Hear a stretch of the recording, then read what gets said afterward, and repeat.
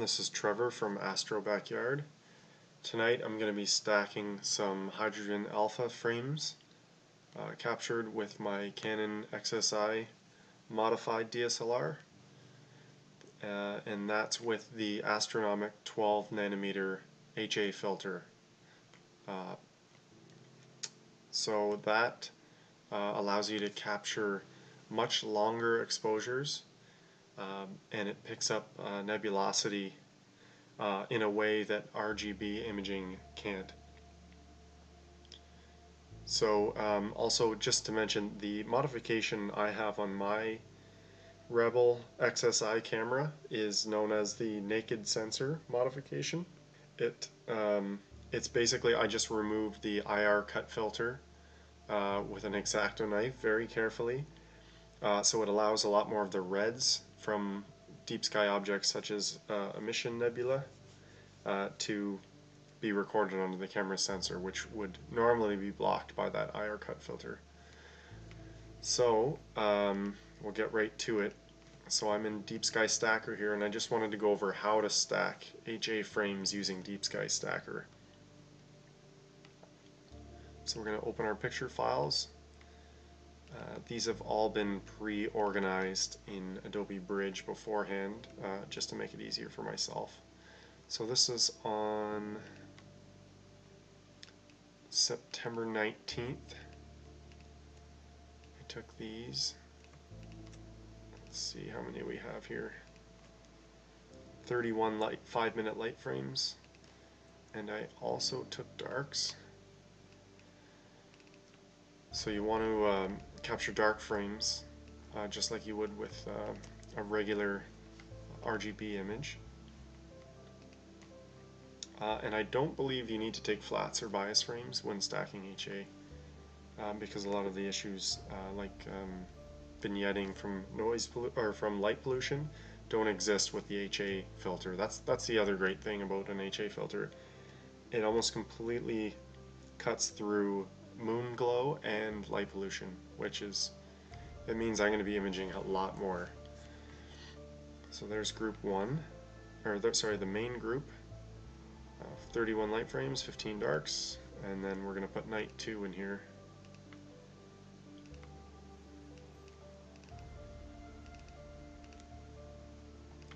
And these are more 5-minute frames.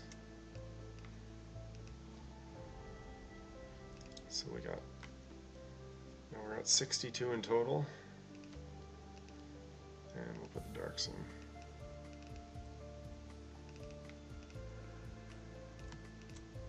So same temperature. Look at that, 30 degrees. It was a warm night. Probably too warm to be taking these frames. I just couldn't help it though. It was clear. Check all. Okay, and I just wanted to go over something here in the settings. In the stacking settings, I've tried to enable the 2x drizzle because apparently that creates a higher quality image, but this is a really fast high-powered laptop, and it crashes every time. It doesn't crash, it says it runs out of memory, so same thing. And I've tried that on standard mode and intersection mode, which is supposed to cut down a little bit on memory use, but like I said, every time it failed. So we're going to leave it as is. It's pretty well the default settings on Deep Sky Stacker. And then speaking of default, I believe it defaults at 75 or 80% of select the best percentage of pictures and stack them, but I like to bump that up to 90% because I've already went through these frames in Adobe Bridge and pre-approved them and deleted the bad ones. Luckily most were more good than bad. And I'm going to go ahead and stack these together, and then once that's done, I'll be right back. The final stacked image looks like, and for those new to Deep Sky Stacker, you might be like, oh, it doesn't look right, doesn't look so good, a little underexposed, but not to fear. So this autosave.tiff file is what we're interested in, but as well this information here. So 1600 ISO, exposure time 4 hours and 35 minutes, 55 frames. That's a solid amount of time. You could always use more to increase the signal to noise ratio, but 4.5 hours, I'll take it. So now we're going to open this file in Photoshop, which is right here. And I actually think it looks kind of cool with the red hue that it creates. This is straight out of Deep Sky Stacker, unprocessed, and you can see it's pretty smooth. It's really nice. And so this is the kind of thing that an HA filter, these are the kind of images you can expect to see. And I'm in heavy light pollution. So just to see the softness and the small tiny stars and the sharp nebulosity is just, man, that's beautiful.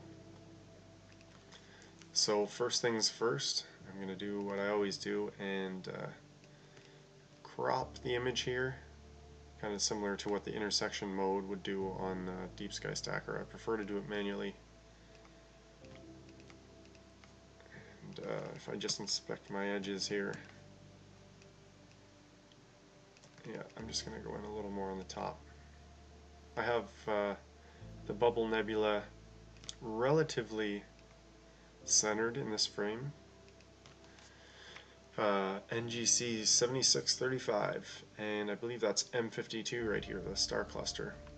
And actually, kind of a cool fact is I'm recording this in my garage right now, and it's October 3rd, and I'm taking RGB light frames on the Bubble Nebula right now, so I can combine the two into an HA-RGB composite image.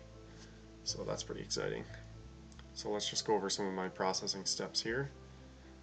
Let's take a look at the levels. So yeah, that's pretty typical of an HA histogram, all the way jammed to the left like that. Let's see what that red channel looks like. Yeah, a little bit more in the red channel, so we'll get into that in a minute.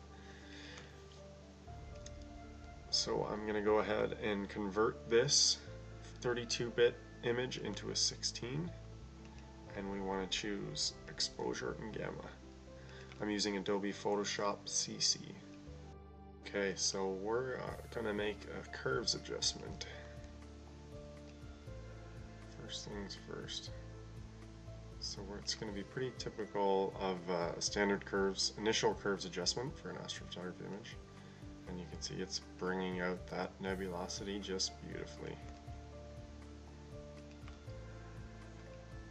Wow, look at all the extra, the stuff over here, and like that's like I would never normally be able to pick that kind of stuff out through a light polluted area like I'm shooting in. But again, anyway, I'm just loving this hydrogen alpha stuff.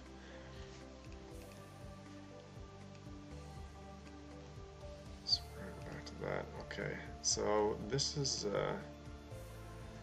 where it gets interesting. So if you go into channels here in Photoshop and we look at the RGB which we're on,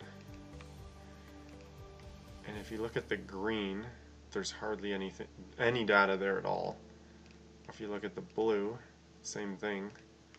It's the red that has all the information, and I believe that it's just the red channel that has the information we're interested in. So it does turn grayscale like this, but that's okay because this is the actual light pixel data that we want. So that's why when you see HA images, they're usually in black and white because it's just that red channel. And this is the channel that will be used as a luminance layer that will combine with our color data to create that vibrant, high contrast, vivid depiction of whatever object you're doing. So now we're just on this red channel, and bear with me, this is the way I like to do this. I like to copy this channel, open a new image. Now that I've copied it to my clipboard, this is going to be of the exact same dimensions. Say new, OK, and paste this single channel as a layer. And now I'm going to process this. I'll just merge that down. I'm going to process this pretty much exactly the way I would a regular astrophotography image, so I can see a more familiar looking levels here. I'm going to bring that in, and what a difference that makes, right? As far as contrast. So unfortunately you can also see some of the noise now, and even with a 4.5 hour exposure, the noise is still there. I have a feeling it's also because it was such a hot night that both nights that I imaged this. So I think to get a smoother image, another 2 hours would have really benefited me. But I'll take this, especially since this is being blended into the RGB images. So already it's looking a lot better.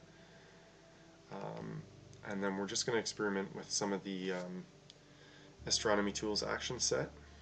Nothing to do with color, of course, but we're going to do a local contrast enhancement.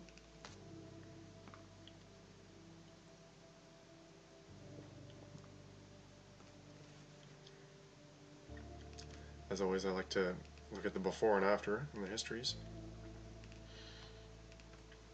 Definitely helped. Might be a little strong though, so I'm going to copy this. Copy this state, go back to before I did it, paste it on top. So I've got my increased contrast frame on top of the original, and I'm going to bring that down to about 35%. A little more subtle.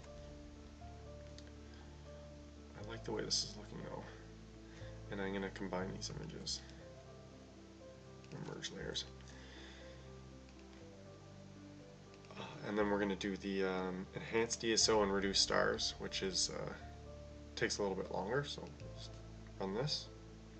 Okay, so the enhanced DSO and reduce stars action has run its course, and it's done a great job at improving this image.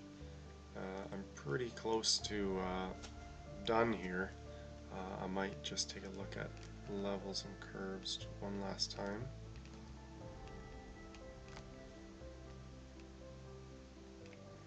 Just a slight adjustment. Now I don't want to run a noise reduction filter on this because, like I said, this is being combined with more data, and that will help reduce the overall pixelated noise you see here. Plus, in the end, I'd like to add some more time to this.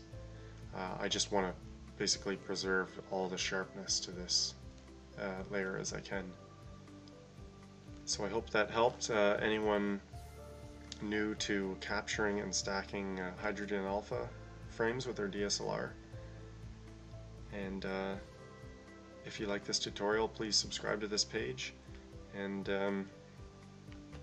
all the best in the future.